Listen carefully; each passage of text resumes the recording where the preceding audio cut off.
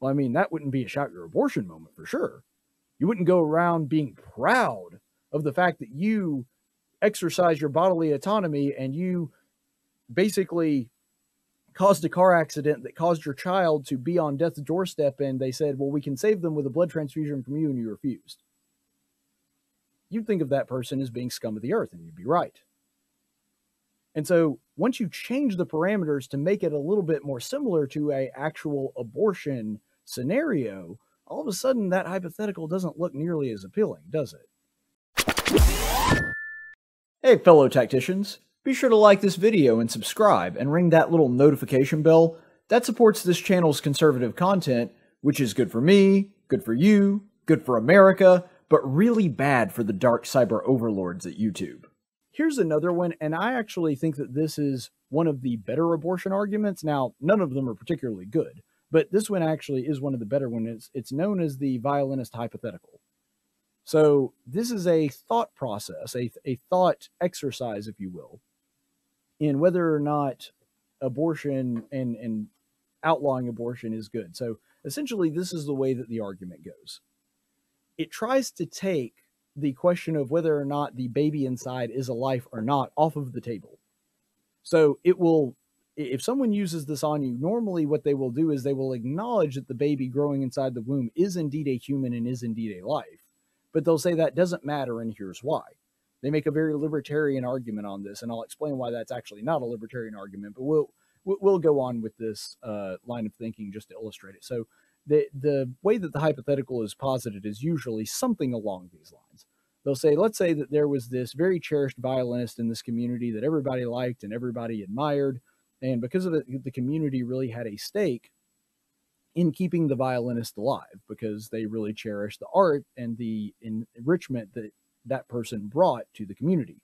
Well, one night the violinist is in a terrible car accident, and there's only one person in the town that has the blood type that that person needs to survive. Should you be able to, without the person's consent, find them and strap them down to a blood transfusion chair and take their blood out of them to give to the violinist because everybody in the town believes that that would be the best thing to do? Now, the obvious answer to that, which I actually agree with the pro-abortion crowd on, is no. You shouldn't be able to just take somebody's blood, whether you think that it's important for them to or not. Now, most people, even on the pro-abortion side, would acknowledge that is the moral thing to do. If you know for a fact that there is somebody that is going to die if they do not receive a blood transfusion from you, the moral thing to do would be to offer up that blood transfusion. And so it's interesting that most of the pro-abortion crowd will actually say abortion is good, but if they posit this hypothetical, they will acknowledge that it would be a good thing to do that, but they shouldn't be required to do that. And so there's a little bit of a mixing there. They'll say abortion is a moral good, denying the person the blood transfusion would be a moral evil, even though they're trying to equate the two things. But on the legal perspective, I actually understand where they're coming from. This is why this is one of the very few abortion arguments that I actually respect, because it is at least honest. It admits that the baby in the womb is indeed a human life. And if you're saying that, and I wholeheartedly agree with the analysis in that particular scenario, and I actually don't have a problem with thought exercises. I like them. I think they're actually kind of fun, and I think that it can show some of the flaws in your argument. So saying all that you may be sitting there on your computer screen shocked, like, Caleb, are you saying that you agree with this argument? I'm not saying I agree with it. I'm saying that I respect it because it is at least honest. Now I'm going to explain to you why that analogy does not work in the context of abortion. Well, first of all, before I get into that, I will say that it actually does show the superiority of the libertarian mindset, because abortion is basically the one issue that almost all Democrats agree the government should have hands off. The government should not interfere or intervene in any way, that they actually prefer small government in this one very specific context. Now they prefer large, intrusive government in basically every other facet of life, except for this one very specific issue of abortion. And on that one issue, where they actually do have a libertarian argument, they seem to always default back to that. They actually do say, okay, well, it would be better if the government didn't get involved here. Get the government out of my body, out of my medical decisions. Perfectly fine with jabbing you against your will, but they do, which is weird. But they do have they do actually have a libertarian argument on that. And I think that shows the superiority of the libertarian argument, the fact that they try to default back to it whenever they can in this one scenario where it actually works in their favor. However, here's the problem with the violinist hypothetical. Morally, it's true that the person should volunteer to help. But if that's morally correct, how can you justify the shout your abortion mentality that seems to be so prominent on the left right now? For the longest time, even in my lifetime, the earlier part of my lifetime, the whole safe, legal, and rare thing was sort of the watchword of the day for the Democrat Party. And every time they did talk about abortion, they talked about it as a terrible, evil thing, but that needed to be made available, basically a necessary evil, just so if there was a bad scenario that came up, that was a right that was protected and an option that was available to them. However, here's the problem with that scenario. The person with the rare blood type in that particular scenario, they didn't do anything to put the violinist in that situation. They didn't. They were just sitting there minding their own business when the community called upon them to do something against their will. So I would like to actually adjust the scenario a little bit. What if the person that was supposed to be giving the blood transfusion was driving? And what if they were doing so recklessly? And they're the one that caused the accident that led to the violinist being in the state that they're in. Well, now all of a sudden that actually changes the scenario quite a bit, doesn't it? Because now the person that has the rare blood type has a obligation to make rectification for them. And this is something that goes all the way back to ancient law. I mean, we're talking about Old Testament law in the book of Leviticus. We're talking about, the ancient Mesopotamian laws that we can read in cuneiform and all of those things, back to ancient Egyptian law. There is this idea that if you are the person that causes injury upon another person, then you're the person that is responsible for some level of restitution. So, for example, in the Bible, it is if you cause the death, even accidentally, of your neighbor's livestock, you were supposed to restore that, make a restitution and restore that person's livestock to them by giving them one of your own.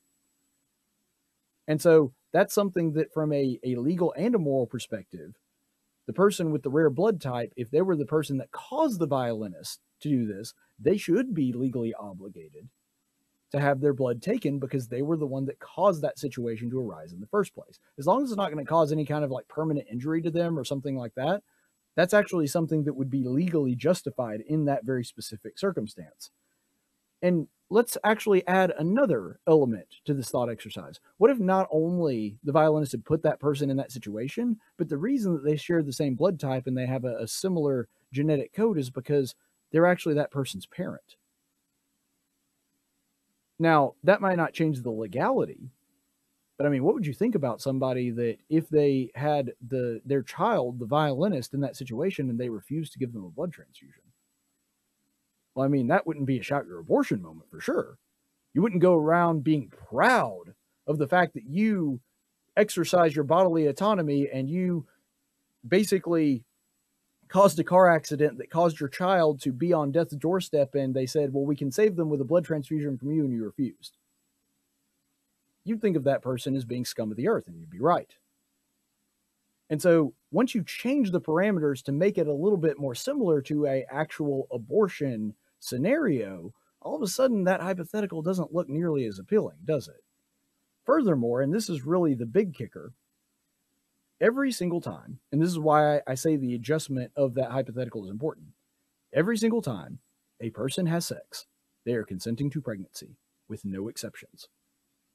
Now, I get that rape is a different thing, and that's a whole other discussion, and I've actually talked about that in my last video. I recommend you go back and watch that video with the rebuttal to the rape argument if you're interested in that, so I'm not going to replow that ground again. But in this hypothetical, if you're talking about something that is going to be a one-to-one comparison with 98% of the cases when it comes to abortion, you would have to have it where the person is the one that put the violinist in peril of their own life. And that is exactly what a person does when they consent to have sex with someone. They're consenting to the possibility of a pregnancy every single time. And it's also the reason that if you look back on my video a year ago where I was rebutting another abortion argument, I talk about the responsibility of the man. The man should also be held legally responsible for the life that he had a hand in creating. Yes, the baby is growing inside the mother, but that's just as much his baby as it is hers. And there should be legal and financial consequences for that. Because every single time, with no exceptions, when you are having sex with someone, you are consenting to at least the possibility of a pregnancy. And if that pregnancy results, you should have to deal with the consequences of that action. Now, that may just look like carrying the baby to term and putting it up for adoption. That's perfectly okay. That may look like you being on child support for the rest of your life for that child, even if you decide not to stay with the mother. I'm perfectly okay with that scenario too. And I think that's actually what should happen if she decides to raise the baby. You ought to have to financially support that woman from then on. But my point in all of that is, once you actually start to fiddle around with the hypothetical and make it more like an abortion scenario, suddenly the hypothetical doesn't look like such an ironclad argument on this. And also, there's something to consider here. A blood transfusion is also an artificial medical process. Pregnancy is a natural process. So there is a difference there as well. Blood transfusions, though they're great things and have saved probably no telling how many millions of lives, they are something that a medical personnel must do to you to save somebody's life. The opposite true is in the case of an abortion. Abortion is a medical personnel invading the body and stopping a medical or a natural process by means of medical intervention. Again, that's the difference between positive and negative liberties. That's somebody invading your body and stopping the process rather than repairing your body from some kind of injury that it has incurred. And so that also is part of the reason that it's not really a one-to-one comparison when it comes to this hypothetical. And this is actually the main reason that I think the whole forced birth thing is a stupid phrase. Like the idea that the government is forcing birth upon you because you had sex and got pregnant. No, that's just the natural result of your own decisions and the natural processes that occur within your body. I mean, that would be like saying, oh, well, the government is forcing me to respirate. No, you idiot, that's your lungs. That's the natural process of your life. The government is not forcing you to breathe air and take in nutrients from it. It's not forcing your cells to undergo respiration and convert O2 into CO2. That's not the way that this works. And so the idea that it is some kind of forced birth is dumb because, again, that's the difference between a medical intervention to solve some kind of injury and a medical intervention to stop a properly working natural process. Two completely different things. It is an abortion is forcing a birth not to continue. That's why it's called a termination. But allowing your body to just undergo its natural process and give birth, that's not forcing you to do anything. That's just letting nature take its course and saying you're not allowed to inflict injury upon the baby living inside of you. So I actually propose, if you come up with something like this, because I think that this is actually one of the very few abortion arguments I do have some respect for, because at least it is honest, I propose an alternate thought exercise that I think better illustrates the pro-life position. So let's say, for the example, that I'm somebody, and I actually have done this before because I worked on Auburn's low ropes course, and so I have a little bit of training in this scenario, not with rock climbing specifically, but with working with ropes and acting as somebody's anchor and belay. So let's say that I'm out with one of my buddies, and we're on a cliffside, and I say, okay, you can rappel down that cliffside, and I'll stand up here and I'll act as your anchor. And then he gets about halfway down, and I decide, you know what? I don't like the fact that he's using my body anymore. Bodily autonomy, it's my body, my choice. I can do what I want to. I'm just going to cut this cord so that he can't use my body weight anymore to support his life. Okay, that's murder. Now, if he were rappelling down the cliffside by himself and had tied himself to something else, and all of a sudden his rope comes loose, if I don't save him, that's not murder. It's immoral, but it's not murder, because he did that of his own free will and he wasn't using my body. Once I've entered into a contract, which is what pregnancy is, again, when you have sex, you're consenting to the possibility of pregnancy. once I've entered into that implied contract with him that if you propel down this cliffside and use my body weight as a counterbalance to that, then I can't just cut him loose whenever I decide to. Once he's returned to safety, I can remove that weight from my body, but I'm not allowed to just decide halfway through, yeah, I don't like the fact that he's using my body weight anymore. Snip. Nope, that's not the way that works. I am obligated to allow him to use my body because I already entered into that contract with him and consented to it until he is able to get safely either down or back up on the cliffside, and I can safely remove it without any injury to him. Again, if he had done it by himself and he falls and I don't rescue him, that's not my fault. It might be immoral for me to not rescue him, but legally I can't be held accountable for him doing that action. If I'm the one that put him in that scenario and then halfway through decided that I'm going to breach that contract and cut him loose, even though I consented to it in the first place, that makes me a murderer. And so I actually think that that is a much more fitting analogy and better hypothetical to engage in if anybody asks you about this.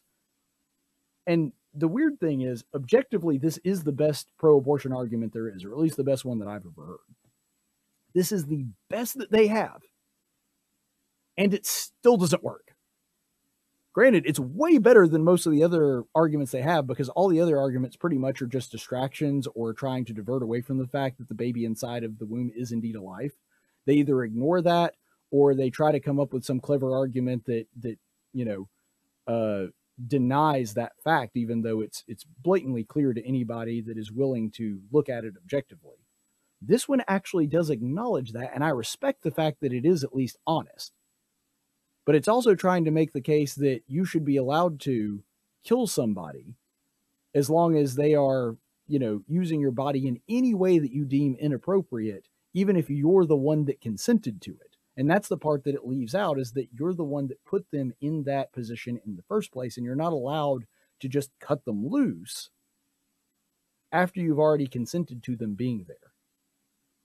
And so that's the part where I think this hypothetical really fails, but it is the best argument that they have, and even that one doesn't stand up to scrutiny. To convince you to like this video and subscribe to my channel, I'm about to do some political impersonations. First up, Bernie Sanders.